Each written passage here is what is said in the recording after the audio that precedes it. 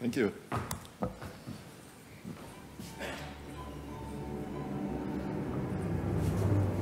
Hi. Do I start or you start? We wait. We wait. Because the music starts. We listen a bit to music.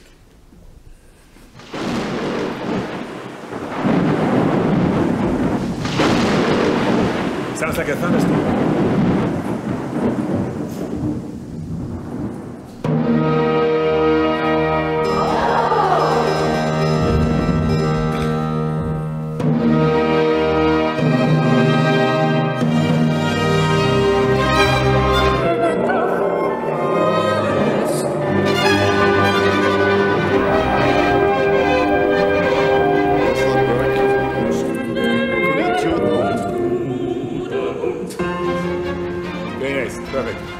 Okay, thank you.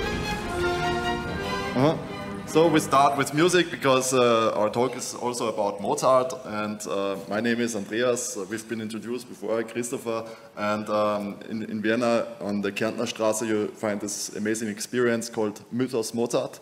Christopher, you tell a bit more about it.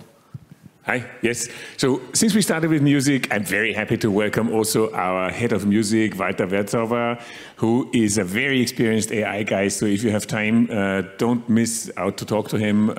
He just launched also a huge AI-driven musical project, the Beethoven 10th Symphony project. So Mythos Mozart is about Mozart. And as you might know, Mozart was Austrian. I mean, not in fact Austrians from Salzburg, which was not part of Austria at that time, but still we incorporate him.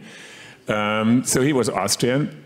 And in fact, he had his last apartment of 13 apartments in the 11 years that he spent in Vienna, in the Raunsteingasse, right downtown Vienna, where now we have a department store. And the owner of that department store decided at a certain point in his life, when his 80th birthday approached, to do something about Mozart.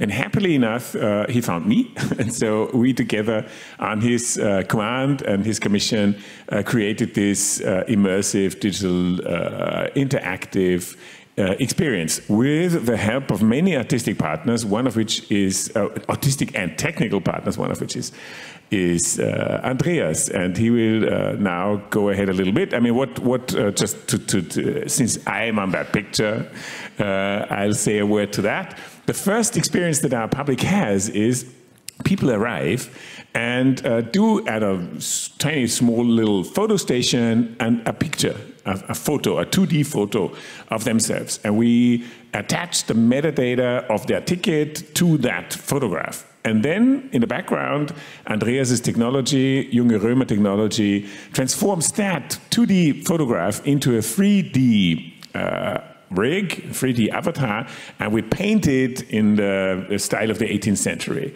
And then people can retrieve this image then at the exit in the gift shop, exit through the gift shop, of course, and can take it home, can print it out and take it home, or have it sent by email. Andreas. Yes, and this email or printout is actually an analog outcome which you can hold in your hands. That's the very last piece of a very intense technological background, and we've been using a lot of AI in that. So AI and immersive experiences is what the thing is about, and we want to share some insights about this project. So, you know, reality. What is our reality? Philosophers say that what differentiates us as humans from animals is mainly our capability to tell stories. Because this is what holds us together. This is what our values are shaped of, our culture, history, and vision. This is also what storytelling in our Mozart project is about. Yuval Noah Harari, who is an important historian, he's well known in the IT scene because of his book about AI. This year, when things around AI really got hot, I'd say, he said, what would it mean for humans to live in a world where a large percentage of stories, melodies, images, laws, policies, and tools are actually shaped by non-human intelligence? So what happens when our stories are now being told by machines? And Harari, of course, describes a possible future, but we are on a way to a possible future. And so it's time to think about how to use AI, how to work with it. And we, as a studio, we use AI in different aspects of the production. And now I just want to take a focus on our joint project. Yeah, of course, we use it in the layout phase. We use motion capture, real-time asset generation, coding. And the layout phase, I think, is well known because what we do is just image prompting, and we use it for mock-ups and other things. This is what we do, but we hardly use it for production. So to really prompt an image and sell it, did actually hardly happen until now. Yeah, and here we have a friendly. We are here in the anteroom of need the a little bit Mozart sound. experience, where we have built this wonderful gallery together with Junge, Römer. In Petersburg hanging, there are 24 magnificent... That's already quite some AI background here. It's not me talking. By our audience coming through the gate here. I said that in English, in German, and Andreas and his team translated it into English and made also me talk lip sync in English. We have that also in Hindi, which is very nice for our guests from India. So we have this introduction in every possible language. So what you see here is people already enjoying that gallery, and what you see is that the avatars that we create also start to interact. So it's a huge gallery of 26 paintings, and the paintings interact with each other, which is great fun for our visitors. Just to mention that, it's funny for me to talk to you here because Andreas talked about philosophy. I'm a trained philosopher and I have a 35 years background in music management. So it's really cool to see you here and to talk to this bunch of people, which is great, and I'm very happy and it's fun to be here. Yeah, thank you, Christopher. Always with you especially. So animation with motion capturing, that's one major technology we used here. It's not rocket science, of course, but it is very effective and efficient science, I'd say. So what we see here is, is actually our director, creative director, who is enacting. So first thing, we didn't need an actor for that. It was just the director doing itself, the motion capture setup. Then we have the technology that's called Move AI. There are many out there, but we've been working with this system because it proved to work really well. And then we have 6 GoPros in a certain setup. It sounds very easy to reach the best possible outcomes. It's not. But it works very well. And so we had the possibility to create really vast amounts of motion capturing content for this experience by quite low cost and being very independent of expensive motion capturing studios or such things. So remember this seating position because here we see another version of it later. Yeah. So that was for us, of course, as the people that commissioned the work. It was, of course, a huge step that I saw happening. So when we started to work on another space in that experience, we had motion capturing. We used motion capturing tool for some avatars walking through Vienna in Mozart's time, and that was done in a motion capture studio.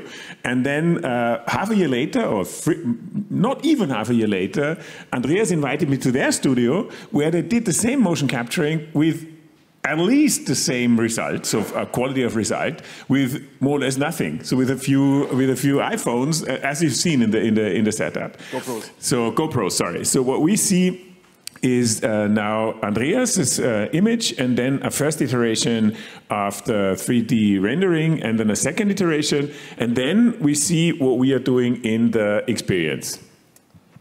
Yeah, I wanted to add that the tool set we used for creating the avatars is called Avatar SDK. It's a paid service and it works really reliable. This is choice we made 1.5 or 2 years ago. Now we have other systems, and I can at this point recommend to you the system that is just out there, just left of the food court. There is a little station by Avar Run or something, I don't know the name, sorry, but their system is really good, and if I would go for another run with this idea, I would choose their system, yes. Okay, let's make this video run. Here you see an outcome of this thing in various formats, because we have, of course, every different kinds of people can go there, so we have to prepare. We have to prepare for Asian, for black people, for girls, boys, and everything else. So we have different kind of clothing, but the animation itself is always the same, and the face system is also the same. Yeah, here we have another more advanced image that's telling a bit more of a story, also with the face of one of the visitors being shown on the chaise longue. In this animation, we have various people that are appearing in one image, and actually the boy that's coming now, it's the motion capture outcome that we've seen before the recording session we've seen before. Yes, and to get all these things aligned, it's a lot of technology. Actually, behind the scenes, we have 3 or 4 large PC machines with loads of expensive graphic cards, and Unity is actually the engine behind it, and we use a lot of coding to make this happen. And does this does not run? Okay, it was supposed to show an animation here, but it doesn't matter. What I wanted to say is that we used to really work a lot now with GitHub Coding Companion. This is a system for developers that just enables their productivity to be doubled. Our CTO says he is now double as effective, and I notice he's at least 1.5 times more happy, because he really feels like he in his tunnel, like we say for developers, he has now a friend assisting him, and this is really a great thing. So we used it all the way. I can really recommend to get teams into using GitHub Coding Companion. So what we do now at this place of development, we do design isolated elements with AI, and the next step will be that we design stories. And this, when we come to designing stories, then it's more my part in the game. We due also to a close friendship of Walter with Refik Anadol, we started to work with him. You might have seen artwork by Refik already. He does this type of artwork all over the world. Just now he launched a new one in the MoMA in New York, or in Barcelona at the Casa Batlló by Gaudí. So his principle is always taking lots and lots of data.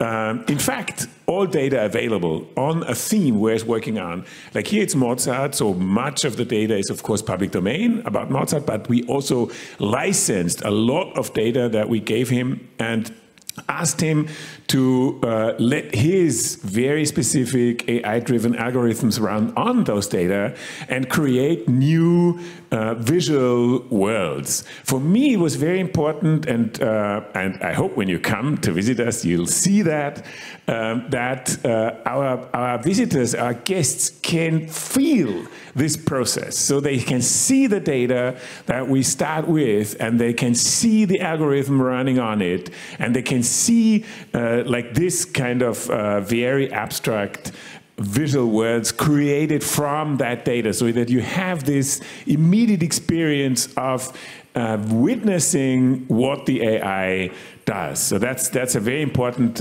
aspect for us.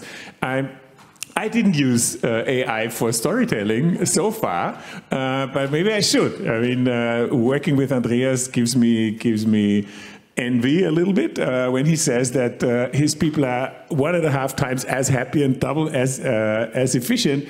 I could use some of that too, I think. Yeah, everybody does, I think, and this is what we should also talk about. How can we as developers, as producers, or as industry people implement AI to use these powers without being afraid of it or so. So the step one is the operative layer, which we've been talking about now. Just use tools. The second one is the experience layer, like Refik Arnato's work is already implementing. Then the next and last layer will be strategy. Of course, we can get some strategic consultancy from ChatGPT now, but actually to roll out executing strategy, that's not what we do now at this time with AI. This image shows a little map of prognosed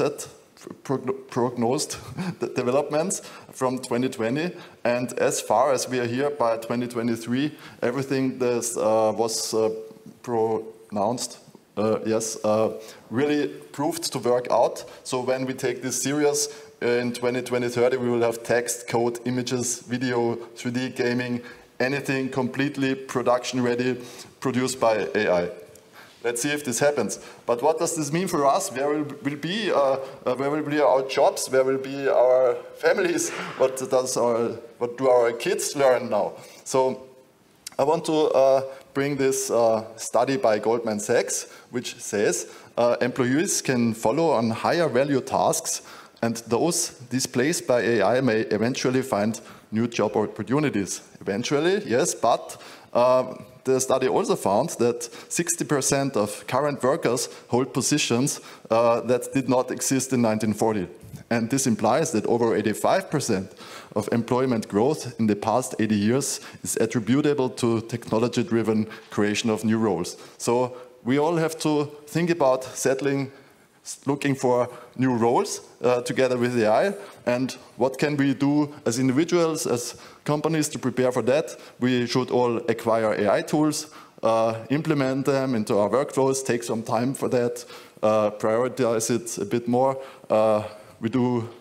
Everybody should do some training in their own tools, and everybody should learn to understand the potential of AI tools, and accordingly to their own personal values. That's the most important thing. If you want to use a tool, you have to sync it to your personal values, and that's my personal suggestion for you.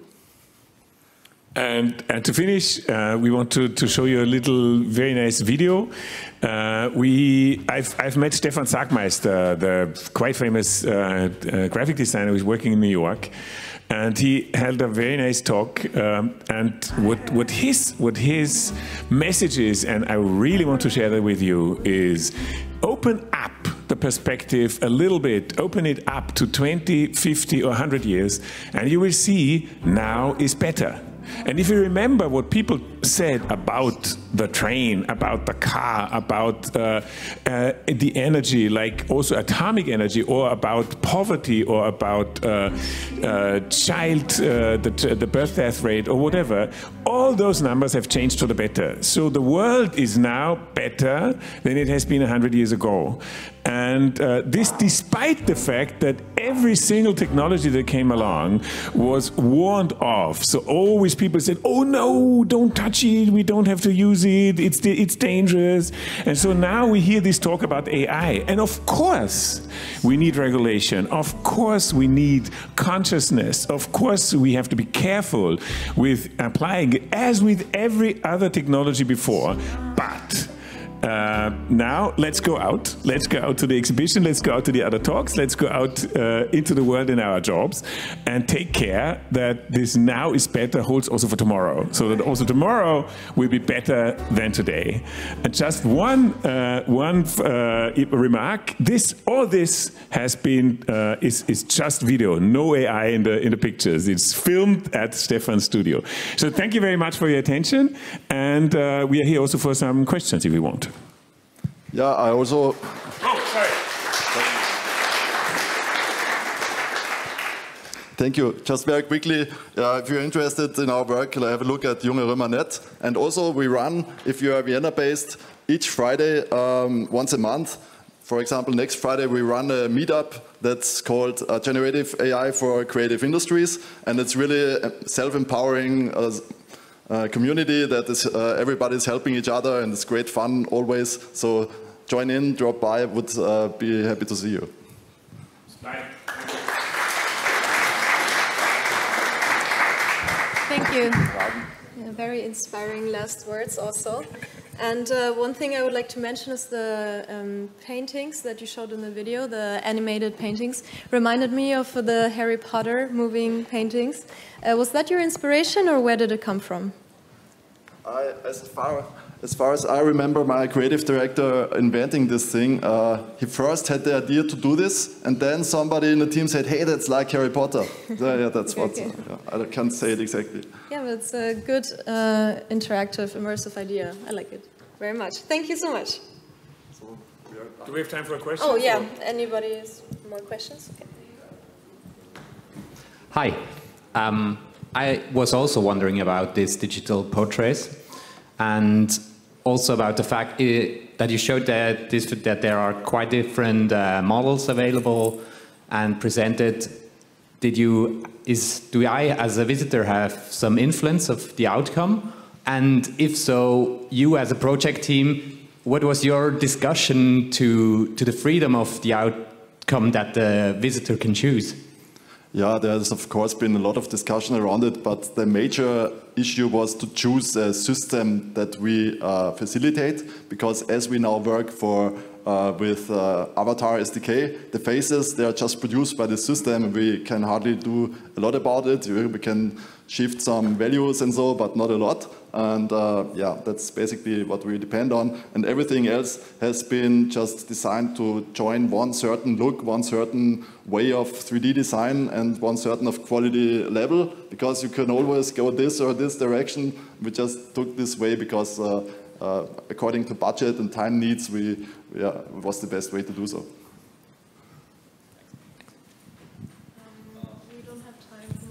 I'm very sorry. Okay. We ran out of time, but stay tuned. There's another talk coming up. 50 seconds.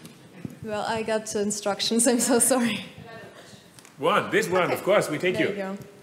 You go. You get the mic.